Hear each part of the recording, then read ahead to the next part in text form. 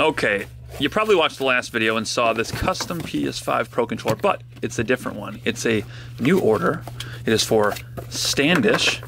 It is order 6923, and this thing is one of my favorites.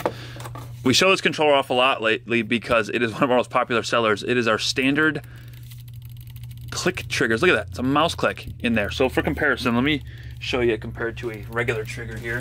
This is a regular trigger pull, it has to go all the way down like that.